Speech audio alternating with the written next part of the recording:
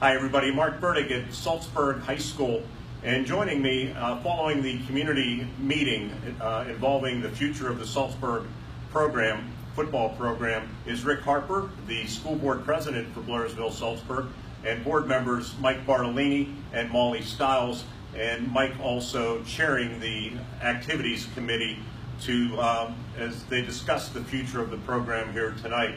Rick, first of all, good dialogue. A decision was made here this evening about the future of the program. Tell our viewers and our listeners what was discussed and the outcome. Well, this is exactly what we wanted tonight. We wanted to hear from the community members, hear from the committee about recommendations about what we could do to improve the Saltsburg football program. But I'd like to correct you on one thing. It's not a decision made here tonight. It's just a recommendation to the board. The board makes the final decision. So tonight we made the recommendation stay status quo. But we did ask for more participation and more community involvement in getting that participation improved.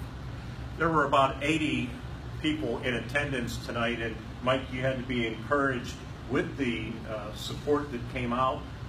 Some comments, mostly pro, couple concern obviously about what the future is. Talk to that point as far as what you heard from the audience tonight. Yeah, thanks, Mark. I think there's a lot of passion. There always has been in the community, but also some concern. A lot of folks want to have their children be able to continue to play football in a competitive environment, and as Mr. Harper said, we need to increase the participation. So it was encouraging to have all of the community members come out and listen and hopefully take heed that that is really what we need to continue on into the future. Molly, you went along with the recommendation, and my apologies. Yes, indeed, a recommendation. I was on a school board in the past, so I should have known better than that. But what did you hear? What as you kind of sifted through the comments tonight, what was your takeaway? My takeaway was that I see a town that wants to keep their football team in their town. Again, there were some that did have some comments about safety, and that's actually my number one concern. I am worried about the safety of a small team. More numbers give you more options. You're not playing your kids constantly. And I did say that I don't want this to be a Band-Aid. We need to come get the participation in the football program up. Mike, I heard that maybe the committee will maybe entertain ideas as far as reaching that goal. Obviously, I think tonight, I wasn't hearing any concrete suggestions, but it sounded to me like you're going to explore avenues on ways to turn a roster of 19 into 25 or 30. Yeah, I think it's a grassroots effort that needs to start with the students. Somebody made that comment there, but it really does need to start with kids and understand why are they not playing football, what are the circumstances, and then are there solutions for that? How do we get to the root of the problem? Because there are enough kids that can come out, that can make a difference, that can help sustain the program. We just need to figure out what the circumstances are and how can we alleviate that, the fact that they're not.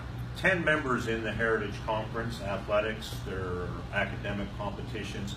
Overall, it's been a good thing. I did hear comments tonight, maybe some people feeling slighted that the conference as a whole has not been more supportive, or did I misread that? If one of you want to comment on that. In terms of the size of the Ligonier Valley School District, there's been some discussion about the unfairness of the difference in the size of the schools. But it also affects Marion Center and West Shamokin, who are also 2A schools. A co-op with Blairsville puts Blairsville in a difficult situation because they now become a 2A school. And unfortunately, I don't think we'll be getting a lot of kids from Saltsburg if that were the case. We also mentioned tonight that the Heritage Conference expects Saltsburg to play all their games. Or else, and we said this tonight, we could be here next year.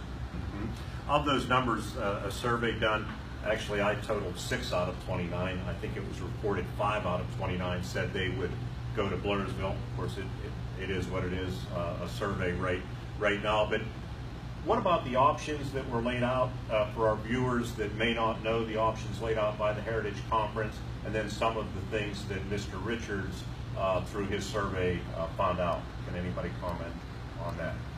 So there really were four, as we were corrected tonight, options. One was to remain as we are today in status quo. The second option would be to combine with Blairsville in a co-op format. The third would actually be to be removed from the Heritage Conference, but yet permitted to play in an independent fashion. And then the fourth, what am I missing, folks? Remove the football program but remain in their conference. Right, and also perhaps a fifth would be to look outside at a different conference that might be willing to take us. Of those options, and after again the deliberation tonight, it just made better sense for us for the reasons Mr. Harper said, the reasons Ms. Stiles reiterated there, that we just want to continue going at the route that we're at right now. On the subject of safety, though, we can all agree that physical development between a freshman and a senior can be quite a difference. It can be a 50, 60-pound difference. The Heritage Conference requires freshmen to play varsity football, so now they're thrown into a small school system with only 19 players. They're forced to play. Where a school that has 50, 55 kids, you're looking at a lot of juniors and seniors who are much more physically developed. So to Ms. Stiles' point, it's a safety issue. And we heard parents out there tonight very concerned about that. Other concerns where some students frankly have to work, can't make the time commitment, lack of parental permission because of safety, as Mr. Harper said, no interest in football as far as the overall polling of the male student body here at Saltsburg. All in all, guys, I would say it's safe to say this accomplished what you wanted it to. It was a very civil discussion. Everybody behaved very professionally, and everybody got to make their points. It was very successful. The recommendation from the committee will go in front of the entire board. Yes. At the next meeting? At the next meeting as status quo. And when would that meeting? Fourth Tuesday of this month at 23rd. 7:30. Okay.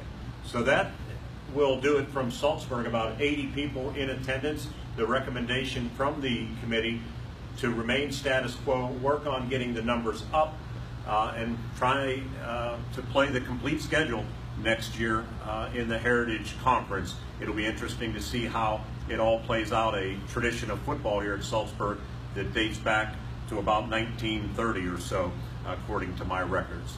From Saltsburg, for Renda Broadcasting and our digital assets, I'm Bertig reporting.